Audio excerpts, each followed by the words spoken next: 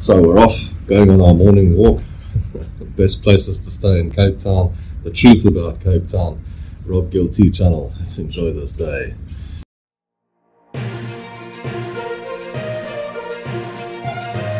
So, the best places to live in Cape Town. The truth about Cape Town. Excuse the lockdown mask. It's law now, regulation. We have to wear these things, unfortunately. So that's where we are. But what are the best places to live in Cape Town? And well, the first thing you've got to know about Cape Town is it's probably one of the most beautiful cities in South Africa. I mean, if you go between Hout Bay and you're traveling through Camps Bay and you go through Clifton, you see those beaches and you see those views. It's absolutely stunning. It's the most amazing place to be. So, that said, a lot of people come down here and they feel that it's really expensive. Okay, and yeah, that's because most people that come to Cape Town kind of head straight into the beach areas or the areas where the beaches are and that sort of thing. And yeah, that makes a hell of a difference to the whole scenario. So when you're coming down here, you know, you're going into the beaches and you're looking in the beach areas and that sort of thing. Obviously it's going to be a bit more expensive. So, you know, the big thing is if you go down to Camps Bay, if you go down to Hout Bay and one of those areas, you actually are going to pay quite a bit more because those are the most popular areas. But the best kept secret in Cape Town, for me, is actually the Blouberg area. And if you come through Blouberg and you're on the beach and that sort of thing, I mean, the prices are much more reasonable, much closer, but you can get property inland, which will suit your needs a hell of a lot better. Okay, so we're in Camps Bay, the promenade. Look at that fancy car on the left there. There's a couple of cops here and the traffic department. They're all waiting and hanging around, but this is the shopping area of Camps Bay where everyone is doing the shopping. And on the right here you've got like a Pick and Pay and a Woolworths and that sort of thing. But further than that, you can see it's quite busy. There's a lot of traffic here and people sitting on the beach enjoying themselves. Beautiful area, very nice, palm trees, the whole 9 yards. Some property companies here. As I said earlier, all the properties here are a couple of $1 million or let's say 20-25 million rand. You might be able to pick one up for about 15 million if you're lucky. Now, the big thing here is, you know, there is the question of expense, and there is a bit of a difference between wealth and poverty. But I mean, if you look at the poverty here, it's the same as anywhere else in the country. If you go to some of the bad areas or poorer areas, they're all the same. Yeah, and looking at, for example, crime, I think crime is a lot worse elsewhere in the country, while they do say it's worse here. You might notice that I actually moved into the shade there while we were talking about crime. Yeah, there was a bit too much going on over there, so I thought I'd move over here. There's not much of an area where I can actually go and work these days. That being said, soon we'll have our new studio set up, and that's going to be quite exciting. But anyway, we were talking about crime and the cost of property down here. So, you know, if you go live in Cape Town City or Sea Point, Cape Town City, this is the one city in South Africa that you can actually go and live in. It's actually quite amazing. Sorry about that. It's actually quite amazing where every other city in South Africa, for example, Pretoria, Joburg, that sort of thing, it's almost unlivable.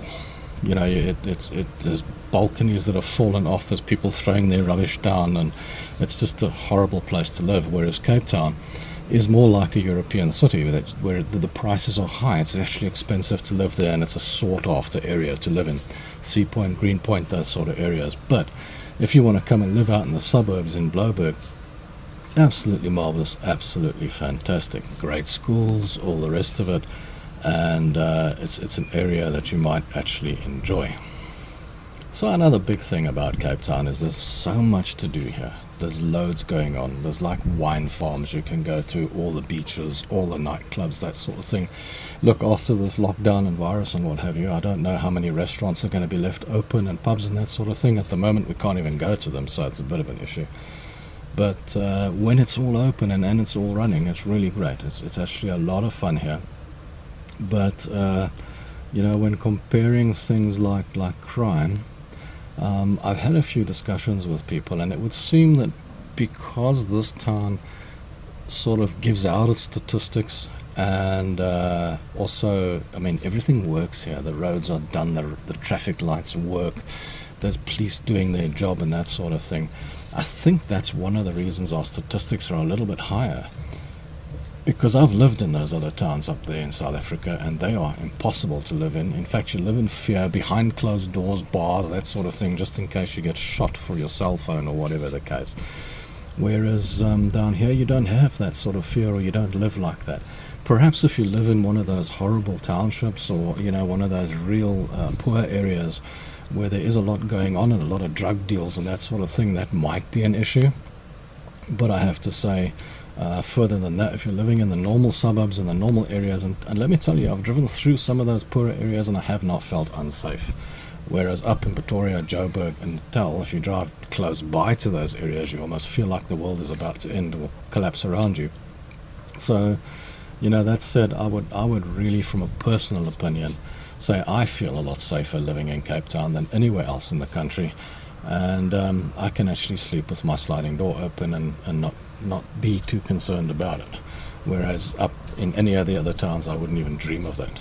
You know, I wouldn't even dream of going out into the streets and that sort of thing. So from that perspective, fantastic. Also fantastic. Best area to live in for me.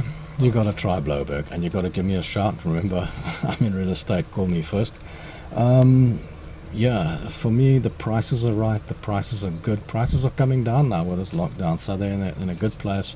If you want to buy cheap, you can get in the cheaper areas, but who wants to live in the cheaper areas? Live in a good place. If you come down here, you want to live by the coast, and that's why it's more expensive. Everything else, food, cars, clothes, that sort of thing, same price. I mean, it's not going to change. So it's not really more expensive to live here. It's just different lifestyles, and obviously the more expensive towns and the beach towns and that sort of thing are going to cost you more. But the closest you're going to get for your buck is probably Blouberg, and I believe Somerset West is quite good as well. But this Blouberg Melkbos is very, very sought after. This is the place to go. So the truth about Cape Town is, it's a great place to live, and it's the place to go. Okay. Very diverse, very cool, lots of fun, everybody's great. So can't wait to see you here. Actually, it's going to be quite fun. So, hey, thanks for watching that video, and don't forget to like, comment, subscribe as they always say. And yeah, and also like my Facebook page, it's down there in the description, and also the Instagram. You can follow me on Instagram as well if you're watching this there. All good. But if you're on YouTube, the reason I ask you to do that is in case a video tour comes up, or a home tour, or these videos come out, these educational videos or fun videos, and you get them first. I believe if you hit the bell, it tells you every time there's a video out there. So thanks for watching Rob GillT channel. Till next time, cool.